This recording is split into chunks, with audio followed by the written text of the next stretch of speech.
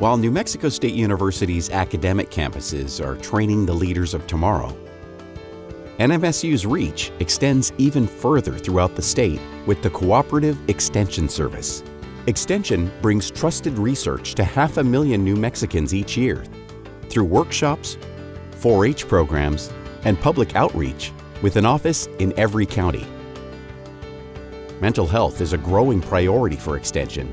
One program through the Center of Innovation for Behavioral Health and Well-Being trains our mental health system workforce, especially those who reach children and youth. During an historic wildfire season, Extension jumped into action, helping residents recover and working to prevent further damage. Agents help livestock producers, support soil and watershed management, and ensure the quality of our water supplies.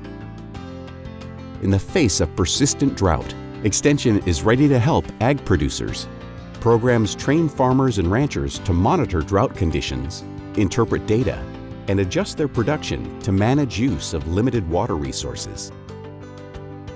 Extension also gives youth valuable skills in STEM. When in-person programs shut down in the early stages of the pandemic, 4-H rallied to host virtual workshops with hands-on activities through the NMSU Virtual Innovator Program.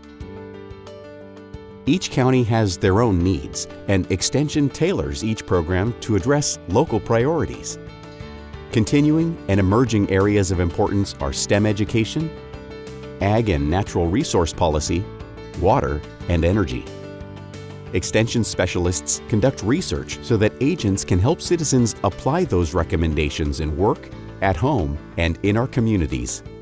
To learn more about the Extension mission and programs, visit extension.nmsu.edu.